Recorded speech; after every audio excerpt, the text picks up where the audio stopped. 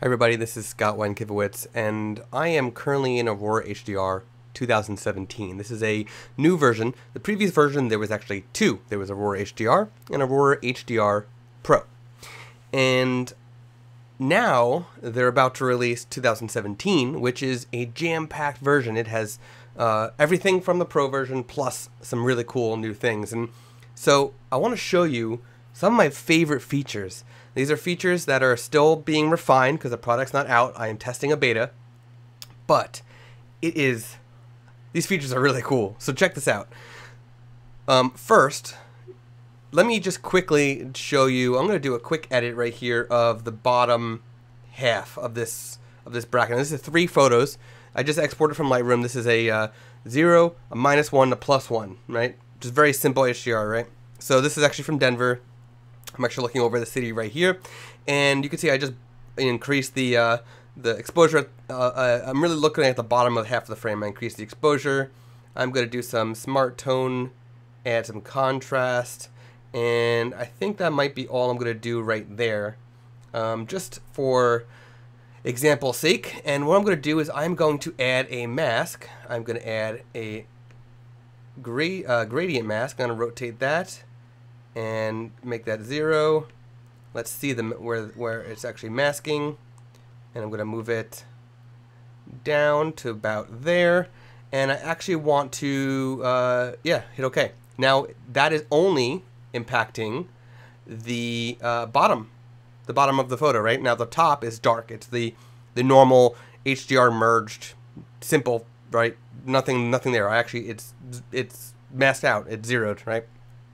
And you can see that the clouds are actually moving. So this HDR has 3 clouds moving in the sky, and that does not look good. So what I want to do, and this is something that you would have to, normally in HDR software, you'd have to go back to Photoshop or whatever, and then add another layer of the original bracket, and then so on. But what I'm going to do is I'm going to hit plus layer, and I'm going to add in our HDR bracket, and I'm going to add the 0 frame, and you can see it added a new layer to the photo, and it's actually one of the brackets. It's not the 3 merged as HDR. And now what I can do is I can go ahead and I can insert another gradient just for the sky, and let's show the mask. Perfect. And then I can go ahead and I can just work on the sky separate, and again it's one bracket, which is a brilliant thing. I can work on the sky separate. Now I can go ahead and I can add contrast to that. I could do some clarity if I want to bring out some punch of that, but I don't. I actually am going to add some radiance. I'm going to add a little bit of glow. And then what I want to do is I'm going to add some of the polarizing filter. Again, another new feature. So the first one is I can add a layer from an HDR bracket. And the second is I can add a polarizing filter. Now, I may not like it on the clouds.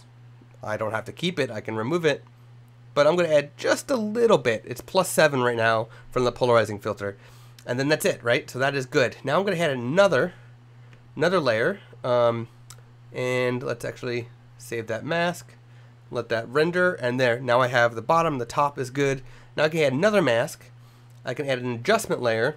Now let's say I want to do luminosity masking. This is a really cool thing. I can just hover over the tone levels there, the levels, and I can click on a range of luminosities that I want to edit in the zone system, right? So here we go. I can go ahead and 2. Now I can edit just, you can see here right now it's the trees are actually being chosen right there. I can go ahead and I can find some more. Now I got the grass is also chosen. Let's see what next. The buildings, so that's too much. So right now, if I want to create this mask, I can hit create luminosity mask, and now it's going to create a mask only on what I selected, which is the trees and the grass. And now I can go ahead and adjust only that. And that means I can adjust color, I can adjust shadows and highlights only on those specific areas without having to go ahead and brush it or use a gradient or whatever. It's just choosing that for me in the mask. Look at this layer over here. It's choosing it for me in the mask. Now I can go ahead and I can increase exposure of just those areas. I can zero that out. or I can go ahead and I can actually increase the vibrance of just those areas, and just let it be it, right? So I don't have to do much. Let's say I want to just increase the shadows a little bit, and done, right? I don't have to do anything. Now let's find another one. Let's see if we can find one that I really like. The rest is going to be sky. So look, that's most of the sky. Let's if I go down here, a little bit more of the trees. Yeah, so I think I'm pretty much good right there. Because here, if you look here, and what I would have to do is I'd have to, if I wanted to do the buildings, I have to create this luminosity mask and then mask away the trees below it, which would be fine, but it's just a little bit more work. But you get the idea. Now again, this is the beta. This is not a final version. This is a beta, so there's some bugs most likely that beta testers are gonna have to find and report, and so it's not 100% perfect yet, and also there's a lot more features. There's a lot more features. I'll try to add a list with this video of all the features that are coming out, and also link to where you can pre-order Aurora HDR 2017.